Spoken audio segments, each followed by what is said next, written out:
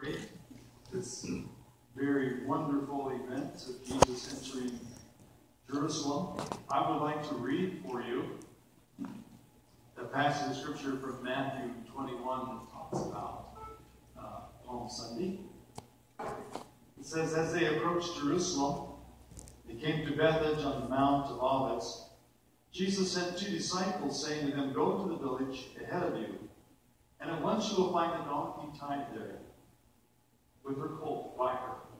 Untie them and bring them to me. If anyone says anything to you, say that the Lord needs them, and he will send them right away. This took place to fulfill what was spoken through the prophet. Say to your daughter Zion, see, your king comes to you, gentle and riding on a donkey, on a colt to pull the donkey. The disciples went and did as Jesus had instructed them. And they brought the donkey and the colt, and they placed their cloaks on them for Jesus to sit on. A very large crowd spread their cloaks on the road, while others cut branches from the trees and spread them on the road. The crowds that went ahead of him and those that followed shouted, Hosanna to the Son of David! Blessed is he who comes in the name of the Lord! Hosanna in the highest heaven! When Jesus entered Jerusalem, the whole city was stirred and asked, who is this?